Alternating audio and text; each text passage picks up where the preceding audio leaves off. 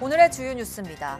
찬 공기가 한반도를 뒤덮으면서 전국 대부분 지역에 청명한 가을 하늘이 나타났습니다.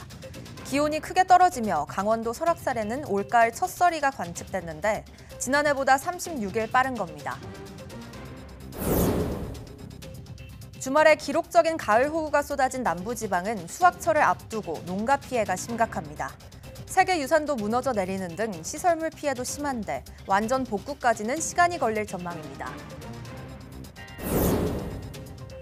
미국이 중국이나 러시아의 부품이나 기술이 들어간 자동차의 미국 내 판매를 단계적으로 금지하기로 했습니다. 한국 자동차 기업 가운데 중국산 부품을 사용하고 있는 경우는 공급망 조정이 필요해 당분간 부담이 예상됩니다.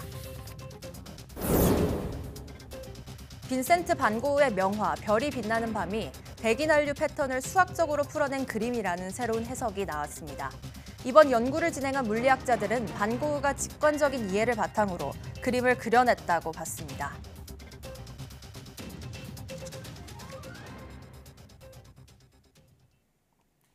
여러분 안녕하십니까? 9월 24일 사이언스 투데이입니다. 아침에는 공기가 제법 차갑게 느껴질 정도로 날씨가 무척 선선해졌습니다.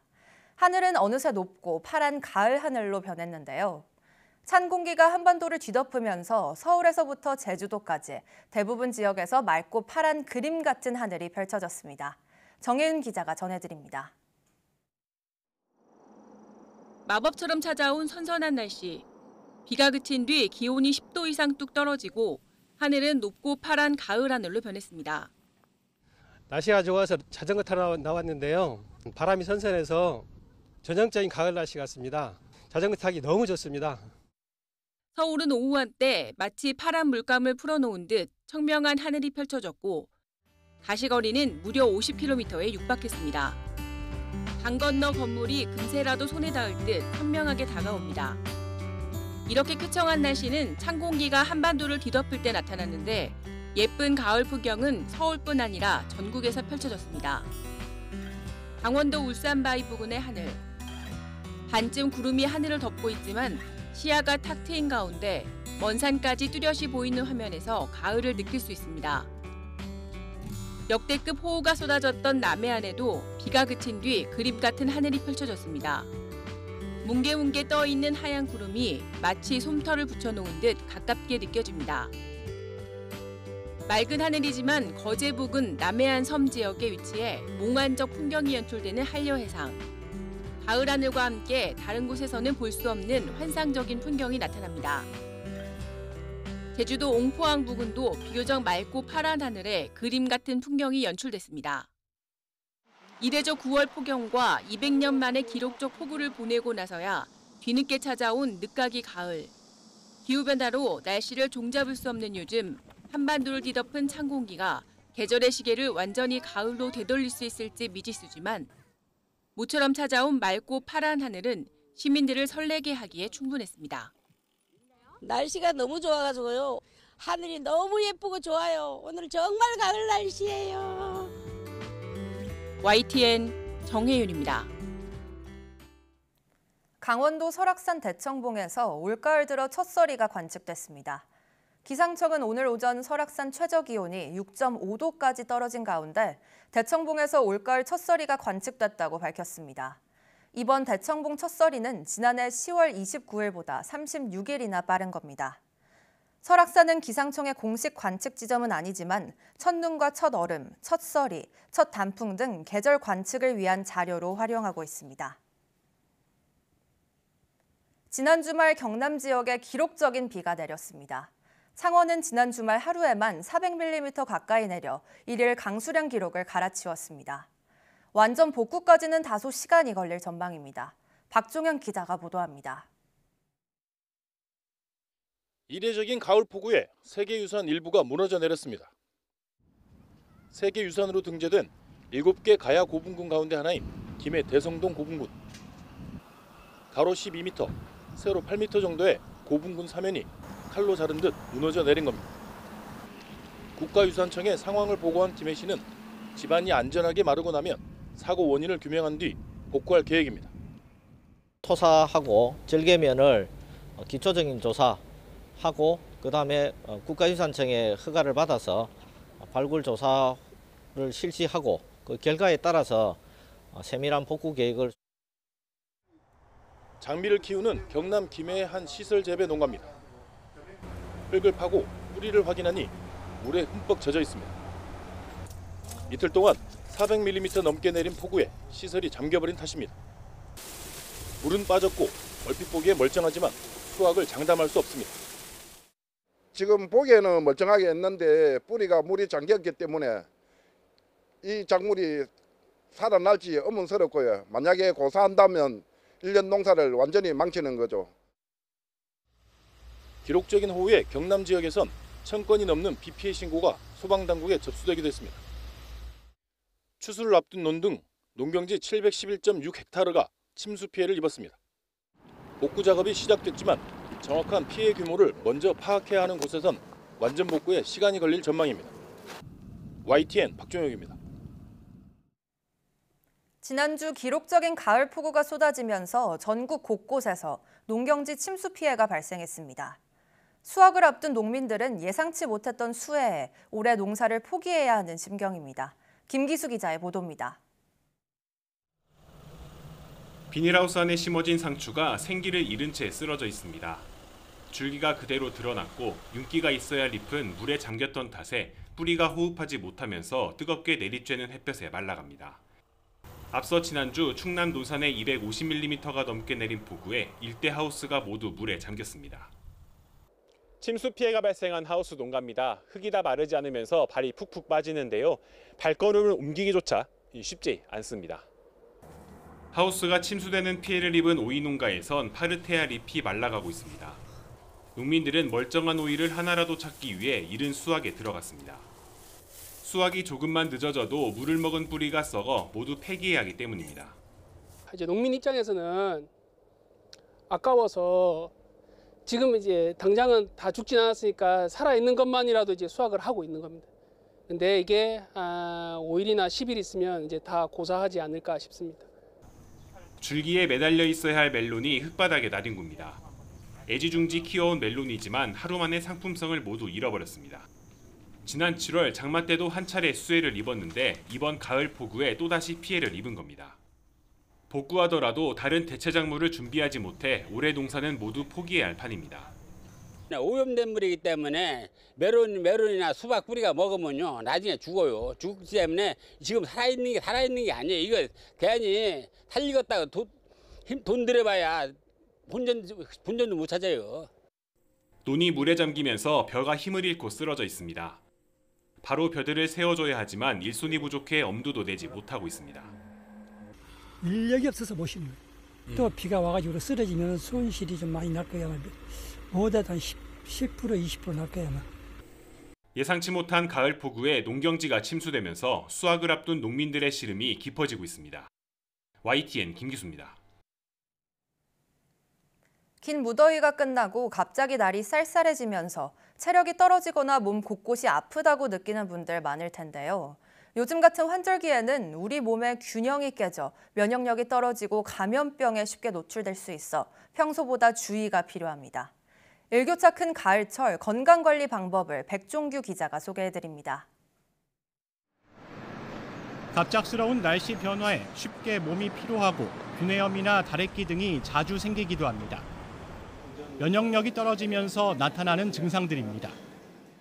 여름 동안 우리 몸은 열 생산을 억제하는 방향으로 적응하게 되는데 이런 상태에서 환절기를 맞이하면 몸이 적응하지 못해 쉽게 피로해지고 저항 능력도 떨어지게 되는 겁니다.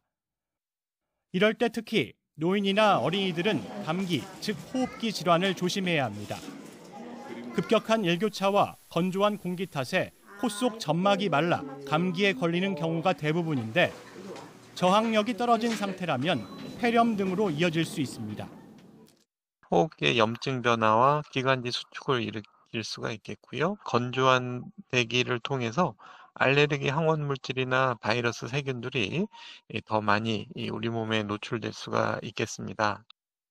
건조해진 공기 탓에 알레르기 유발 물질이 많아져 목이나 눈 주위, 코에 가려움이 나타나는 알레르기성 비염도 늘어납니다. 또 건조한 바람은 피부의 수분을 빼앗아 아토피성 피부염을 악화시키기도 합니다.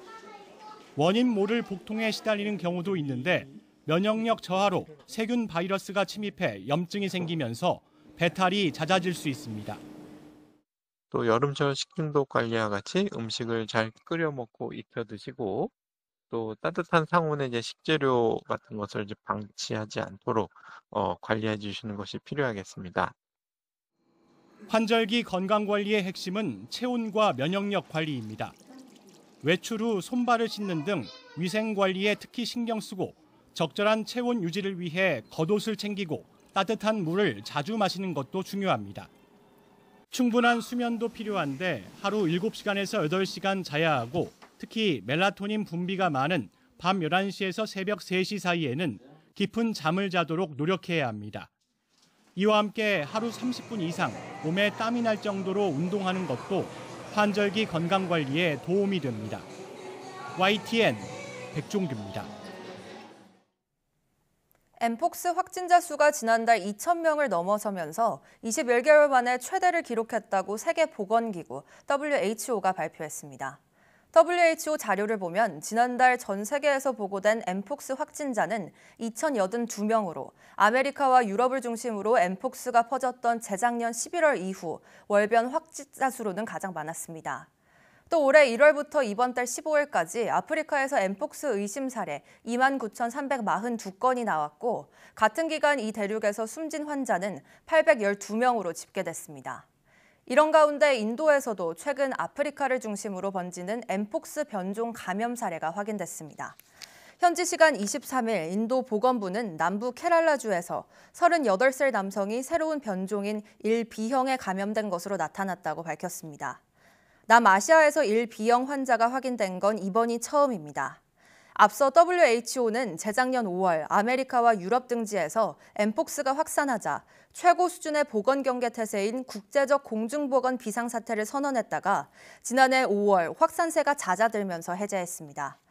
그러나 올해 들어 아프리카를 중심으로 치명률이 상대적으로 높고 전파 속도가 빠른 새로운 변종 엠폭스가 확산하면서 WHO는 해제 1년 3개월 만인 지난달 14일 다시 국제적 공중보건 비상사태를 선언했습니다. 지난 추석 당일 부산에서 30대 여성이 경련과 의식장애 증상을 보여 119 구급대가 출동했지만 92차례 전화 문의 끝에 치료받을 병원을 못 찾아 숨진 사실이 뒤늦게 확인됐습니다. 부산 소방본부는 지난 17일 새벽 2시쯤 영도구에서 이 같은 신고를 접수한 뒤 해당 환자를 중증도 1단계로 분류하고 이송할 병원을 찾았지만 10곳에서 진료 불가 통보를 받았다고 밝혔습니다. 그 사이 구급차 안에서 한 차례 심정지 상태에 빠진 환자는 근처 병원 응급실에서 가까스로 의식을 찾았지만 이후 해당 병원은 상급병원 이송을 요청한 것으로 파악됐습니다. 소방은 부산 외의 다른 권역 상급병원까지 수십 차례 의료기관을 물색했지만 중환자가 많거나 의료진이 부족하다는 이유 등으로 거절당했고 환자는 3차례 심정지를 더 겪은 끝에 오전 6시 20분쯤 사망 판정을 받은 것으로 전해졌습니다. 대학들이 2학기 개강을 한 지 한 달 넘게 지났지만 의대 30곳은 등록금 납부 기한을 정하지 못한 것으로 나타났습니다. 조국 혁신당 강경숙 의원이 교육부에서 받은 자료를 보면 24개 의대는 미정인 상태이고 6곳은 구체적인 기한을 정하지 않은 채 학년 말까지 연기한 것으로 확인됐습니다. 등록금 납부 기한을 확정하면 휴학 의사를 밝히고 학교에 나오지 않고 있는 의대생들이 대거 유급되기 때문에 상당수 의대가 납부 기한을 최대한 늦추고 있는 것으로 보입니다. 현재 전국 40개 의과대학의 2학기 평균 등록률은 3.4%인 것으로 집계됐습니다.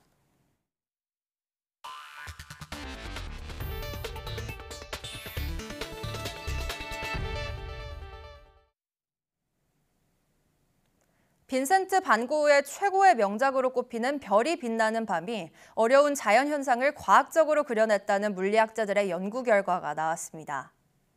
CNN은 중국과 프랑스 물리학자들의 새로운 분석 결과 빈센트 반 고흐의 별이 빛나는 밤은 보이는 것보다 훨씬 과학적이며 단순한 창의력이 아닌 대기난류의 수학적 구조에 대한 이해가 있었기에 가능했다는 사실을 밝혀냈다고 보도했습니다.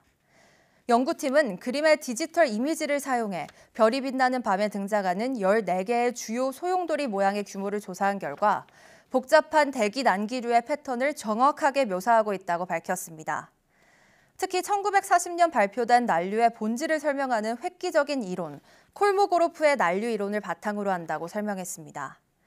연구팀은 반고흐가 대기 난류를 지배하는 기본 물리학에 대한 깊고 거의 직관적인 이해를 바탕으로 그림을 그려냈음을 시사하는 것이라고 덧붙였습니다. 러시아 우주비행사 2명과 미국 우주비행사 1명을 태운 소유주 우주선이 지구로 무사히 귀환했습니다. 소유주 MS-25 우주선은 현지 시간 23일 국제우주정거장 ISS에서 도킹을 해제한 지 3시간 반 만에 카자흐스탄 대초원에 착륙했습니다. 우주선에 탑승한 러시아 우주비행사 올레그 코노넨코와 니콜라이 추브는 374일 만에, 미국 우주비행사 트레이시 다이스는 184일 만에 지구로 돌아왔습니다. ISS엔 현재 우주비행사 8명이 남아 있습니다. 이 가운데 미국 나사 소속 우주비행사 부치 윌모어와 수니 윌리엄스는 보잉사의 우주캡슐 스타라이너가 기체 결함으로 무인 귀환하면서 애초 8일이었던 우주 체류 일정이 8개월 이상으로 늘어났습니다. 둘은 내년 2월 스페이스X의 드래건을 타고 지구로 돌아올 예정입니다. 인공지능 이미지 합성 기술을 이용한 삭취물 범죄의 처벌 수위를 높이는 이른바 딥페이크 성범죄 방지법이 소관 상임위원회를 통과했습니다. 여야는 이를 포함해 오는 26일 본회의에서 모성보호 3법 등 여야 합의 민생 법안을 처리한다는 방침입니다. 강민경 기자가 보도합니다. 국회 여성가족위원회를 통과한 딥페이크 성범죄 처벌 강화법은 아동 청소년을 대상으로 하는 인공지능 성착취물의 수사와 처벌을 강화하고 피해자를 보호하는 걸 골자로 합니다. 현행법상 성착취물을 이용한 협박은 1년 이상, 강요는 3년 이상 징역에 처하지만 개정안은 각각 징역 3년 이상, 5년 이상으로 처벌 기준을 높였습니다. 이 밖에 국가 책무의 불법 촬영물 삭제 지원과 피해자 일상회복 지원 의무를 못 받고 삭제 지원 주체에 지방자치단체를 추가해서 세밀한 관리가 가능하도록 했습니다. 긴급 신분 비공개 수사 등 경찰의 수사 자율성도 확대합니다. 다만 당사자 의사에 반하는 딥페이크 영상을 제작한 행위 자체를 처벌하도록 하는 형법 개정 논의까지는 이루어지지 못했다는 부분은 숙제로 남았습니다. 디지털 성범죄에 대해 야간, 공휴일 등 긴급한 경우 상급 수사부서에 장애 승인 없이 신분 비공개 수사를 할 수 있도록 규정했습니다. 이외 무쟁점 민생 법안을 놓고도 여야는 심사에 속도를 내고 있습니다. 양육비 지급 이행률을 높이기 위한 양육비 선지급 제도도 여야 합의로 상임위 문턱을 넘었습니다. 여야는 오는 26일 본회의에 이들 법안과 함께 법사위에 올라간 모성보호 3법을 처리하기 위해 협의하고 있습니다. 육아휴직 기간을 현행 2년에서 3년으로 확대하고 육아기 근로시간 단축 대상 자녀의 나이를 8살에서 12살까지 확대하는 내용 등이 핵심입니다. 현재 야당과도 거의 합의가 되고 있는 만큼 큰 어려움 없이 오는 9월 26일 본회의에서 저출생 극복을 위해 육아지원 모성보호 3법은 반드시 합의 처리되어야 할 것입니다. 여야는 현재 70여 개 법안을 이번 주 합의 처리하기 위해 막판 협상 중인 걸로 전해졌습니다. 다만 26일 본회의에서 민주당은 무쟁점 법안 외 대통령 거부권이 행사된 전국민 25만 원 지원법과 방송 4법도 재의결에 붙인다는 방침이라 여야 대치는 여전한 상황입니다. YTN 강민경입니다. 새해 첫날 5명의 사상자를 냈던 강원도 평창의 LPG 충전소 폭발 사건 기억하시나요? 정부가 대규모 인명피해를 낳을 수 있는 LPG 충전소 폭발 사고를 막겠다며 범정부 차원의 대책을 내놨습니다. 차정윤 기자입니다. 캄캄한 도로 위에 뿌연 연기가 깔리더니 잠시 후 굉음과 함께 마을 일대가 불바다로 변합니다. 새해 첫날 5명의 사상자를 낸 강원도 평창 LPG 충전소 가스 폭발 장면입니다. 당시 근무한 지 한 달도 안 된 LPG 벌크로리 운전자가 충전소에서 가스를 넣은 뒤 배관을 분리하지 않은 채 차를 이동해 가스가 새어나갔고 결국 폭발로 이어졌습니다. 충전소의 긴급 차단 밸브는 차단을 했다. 그분이 그렇게 말씀을 하셨고 그리고 차량에서 누출 중이다. 이렇게 말씀을 하셨어요. 실제 최근 3년 동안 발생한 가스 관련 사고를 보면 LPG 관련 사고가 가장 많은 비중을 차지했습니다. 한번 사고가 나면 인명피해가 큰 만큼 정부가 민관 합동조사단을 꾸리고 사고 예방 대책을 발표했습니다. 우선 가스가 새면 외부에도 알람 경보가 들리도록 개선하고 스마트폰을 활용해 가스를 차단할 수 있는 장치를 개발하는 방안이 포함됐습니다. 또 정기검사 외에도 불시 검사를 도입하고 현장에 안전관리자가 상주하지 않을 때 부과하는 과태료를 현행 200만 원에서 최대 1,000만 원까지 높이기로 했습니다. 특히 가스를 충전할 땐 차량이 출발하지 않도록 오발진 방지 장치의 정기 검사 주기를 단축하고 운전자의 업무 전 안전 교육을 의무화하겠다는 계획입니다. 사전에 안전교육을 이수해야만 가스 운반 차량을 운전할 수 있도록 고압가스 관계 법령을 개정하고 실무 위주의 전문 보수 교육을 의무화해서 안전관리 역량을 강화해 나가도록 하겠습니다. 정부는 별도의 법령 제정이나 개정이 필요 없는 과제는 올해 안에 완수하겠다는 계획입니다. YTN 차정윤입니다. 미국 정부가 자동차 자율주행이나 통신 기능에 중국산 부품과 기술을 사용하는 자동차 판매를 금지하기로 했습니다. 일부 중국산 제품을 쓰고 있는 우리 자동차 업체는 공급망 대안을 찾아야 하는 과제를 안게 됐습니다. 박희재 기자입니다. 미국 정부는 자동차에 들어가는 통신이나 자율주행 기능에 중국산이 들어갈 경우 수입과 판매를 모두 막겠다고 밝혔습니다. 자동차 부품뿐 아니라 소프트웨어까지 중국산이 들어가선 안 된다고 못 박았습니다. 요즘 신차에 예외 없이 들어가는 네트워크 기능이 악용될 경우 대형 참사가 벌어질 수 있다며 통제 이유를 밝혔습니다. And in an extreme situation, the foreign adversary could shut down or take control of all their vehicles operating in the United States all at the same time, causing crashes, blocking roads. 최근 중국산 전기차에 100% 관세를 부과한 데 이어 커넥티드 차 통제에도 나서면서 사실상 중국산 자동차 수입을 전면 금지한 것이라는 평가가 나오고 있습니다. 대선을 40여일 앞두고 경합주의자 미국 자동차 산업 메카인 미시간주 표심을 의식한 것으로 분석됩니다. 한국 자동차 업계도 미국의 규제안에 대한 면밀한 검토에 들어갔습니다. 소프트웨어는 국산화 비율이 높지만 하드웨어는 중국산 부품이 다수 쓰이는 만큼 공급망 재편이 필요할 거란 전망이 나옵니다. 다만 소프트웨어는 2년, 하드웨어는 5년의 유예 기간이 있어 중국산 부품의 대안을 찾을 시간은 벌었습니다. 중국 정부는 강력 반발했습니다. 시장 원칙을 위반한 차별적 조치라는 겁니다. 反对美方放话国家安全概念，针对中国的相关企业及产品采取歧视性做法。我们敦促美方尊重。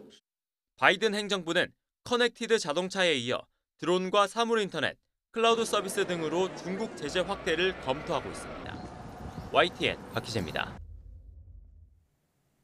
정부는 원료를 전량 수입하는 종이팩의 재활용률이 10%대에 그치는 상황을 개선하기 위해 우유팩 등 종이팩을 건축자재로 재활용하는 것을 허용하기로 했습니다. 환경부는 종이팩 재활용 유형에 건축자재 또는 성형제품 제조를 추가하는 내용의 자원재활용법 시행규칙 개정안을 입법 예고했습니다. 고품질 천연 펄프로 제조되는 종이팩은 원료를 100% 수입에 의존하지만 재활용률은 10%대에 그쳐 자원 낭비라는 지적이 이어져 왔습니다. 재활용률이 이처럼 낮은 이유로는 지금은 폐종이팩으로 재생종이나 화장지 등을 비롯한 종이 제품을 만드는 경우만 재활용으로 인정하는 규정이 원인으로 지목됐습니다. 환경부는 재활용 기술이 발전함에 따라 종이팩 재활용 유형의 건축자재와 성형제품 제조를 추가하게 됐다고 설명했습니다.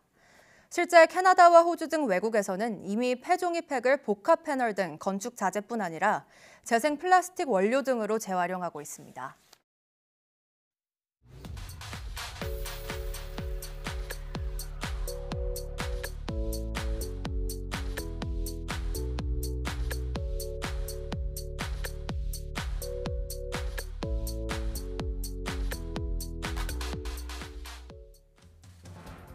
맑고 파란 하늘이 한 폭의 그림처럼 펼쳐지면서 완연한 가을이 성큼 찾아왔는데요. 하지만 이럴 때일수록 일교차에 주의하셔야겠습니다. 앞서 전해드린 것처럼 호흡기 질환과 알레르기성 비염에 유의하시며 환절기 건강 챙기시는 게 좋겠습니다. 뉴스 마칩니다. 고맙습니다.